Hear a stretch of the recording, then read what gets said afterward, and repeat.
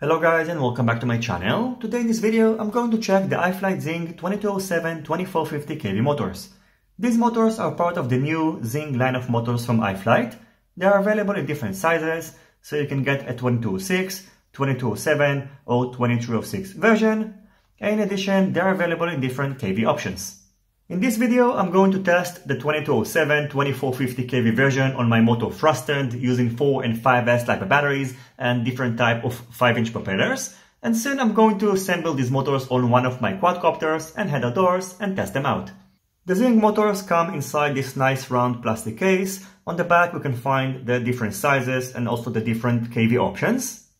Inside the box we can find the motor itself and a bag with the nut for the motor and also 4 M3 screws, so you're not given any extra ones. But on the screws we can find some Loctite, which is a nice touch. The first thing you notice about this motor is its design. It features a nice round shape, the combination of colors is interesting, and the top side looks like a turbojet, which should help keeping the motor cool while it's running. As you can see, like pretty much all the recent racing motors, the XING motors are using an open bottom design. The silicone wires are 20 AWG wires with a total length of 15 centimeters. And the weight of the motor is 34.6 grams, so it's a little bit on the heavy side. The only 2207 motor that I currently have to compare it with is this Hobbycool branded Brother Hobby 2207 1700 kV motor.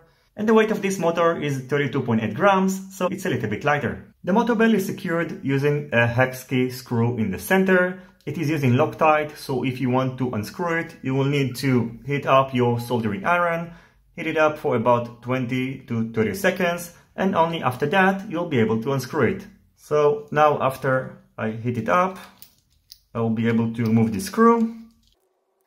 The magnets are very strong, so you will need to apply some force. And here you can see how the motor looks from the inside. The quality looks great, and it's not surprising because this motor is not cheap and it cost $20. The next thing I've done is to bench test this motor on my motor thrust-end using 4 and 5S Lipo batteries and different type of 5-inch propellers, and I can tell you that the results were pretty impressive. I measured 1.7 kilograms of thrust using the 5S Lipo batteries, and I think that I can measure close to 1.8 kilograms when using the Gemfan 5149 flash propeller. So I'm really looking forward to testing this motor out. It will probably happen in the next week or so stay tuned. So I hope you will enjoy the rest of this video. As always, if you have any questions about the XING 2207 2450 kV motor, feel free to ask it in the comment section down below. Don't forget to leave a thumbs up if you like this video, and consider subscribing to my channel and hitting the notification bell if you're not already subscribed.